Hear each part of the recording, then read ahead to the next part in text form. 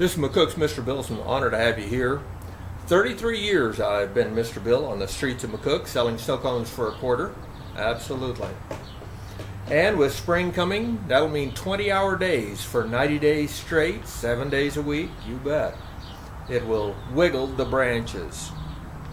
And it's a blessing to be able to do it. But anybody that is around the public, you had better be ready and have the patience of Job and the wisdom of Solomon. For example, I had a lady come up to the candy truck to purchase something, I assume. But once she got up here, she said, "You're breaking the law." And I said, "Oh, really?" I said, "Well, there's a whole bunch of laws. Which one?" And she said, "You're practicing medicine without a license."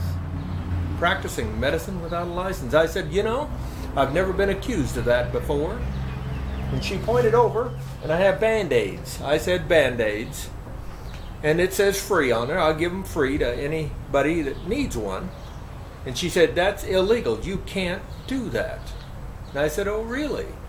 And I said, "Once in a while out here in the park, a kid will get skinned up, bleeding. He'll come over, he or she will come over and get a Band-Aid. And, you know, I said, that way it covers it until they can get home and get proper care for it. You can't do that. It's against the law." And I said, "So you're going to put me in jail. You are going to put me in jail where I will be beaten and raped and tortured every day for the rest of my life because a child got hurt and is bleeding and I give them a Band-Aid." You know, on Judgment Day, I think I'm going to be awfully glad that I'm not you.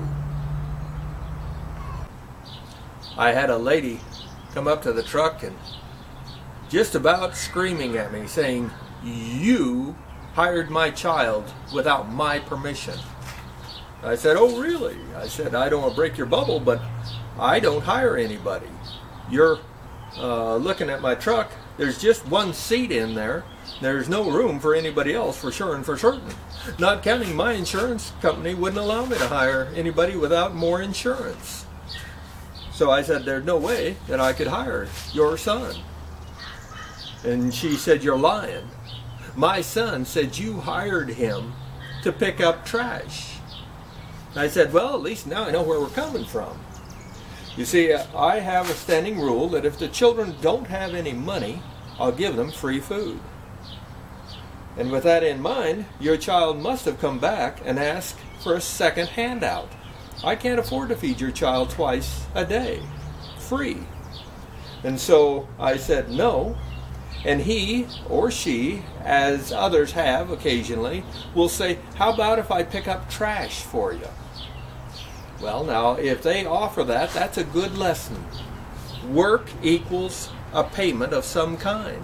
I don't mind paying for that lesson.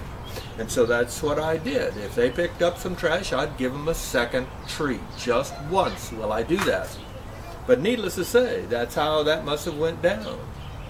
And she would have loved to have gotten my face even more and chewed me out, or perhaps got me angry myself, had her anger at me. Again, when you're around the public, you need the patience of Job and the wisdom of Solomon, and always, always keep calm when no one else is around you. But one day, a junior high girl come trotting out of the school, and she was crying. She came over to the candy truck, and she said, "Mr. Bill, my mother had forgotten to put money in the account at the lunchroom, so they won't let me have any dinner. And I'm hungry, Mr. Bill." And she was crying. I said, "No problem." And I said, "You want a fruit drink or you want a water or a pop?" She wanted the pop, so I gave that to her. And I gave her a beef jerky, and I gave her a bag of popcorn. Didn't charge her anything. Might have been $2. I said, "No problem." So she stood there and visited a little bit as she ate and drank. Got her dinner, if you will. And up came a car, pulled in front of mine, backwards, illegally on the street, pulled in right in front of me, facing me, with their car, and the woman jumped out and stomped over, and I knew trouble was coming.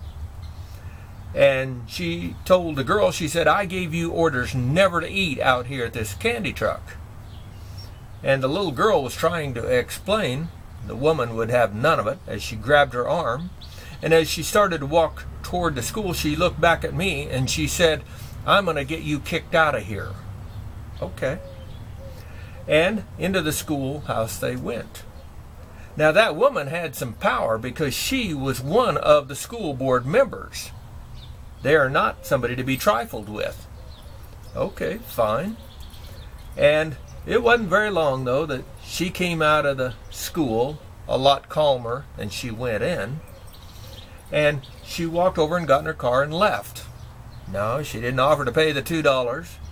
She didn't even say thank you for feeding her child when the school wouldn't. That's right. Yeah. Again, there are days you need the patience of Job and the wisdom of Solomon